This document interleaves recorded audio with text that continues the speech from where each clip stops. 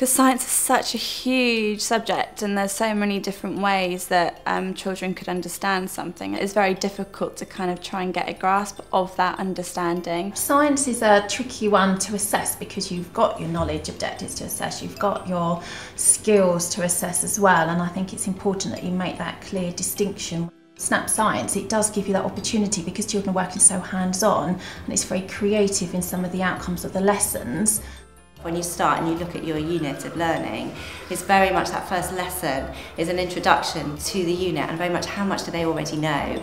And I think that really helps, and you're coming at that in a question way. Now I want you to focus in your answers really on what the experiment was asking. With our key question, that's going to focus all our thinking. On the plans, it's very much you go around and ask children specific questions, and then it says, right, if they understand that, ask them this question. Then it is in greater depth as well, which is really helpful. They've been really helpful to have they met that learning objective, have they fulfilled the criteria. I think that works really well on the knowledge side. That's separate from the investigative, their inquiry skills and all that side as well. That's very much through their hands-on experience and observation of the children. Are they becoming independent learners and able to show those concepts and understanding of those concepts in their own devising of their own experiments?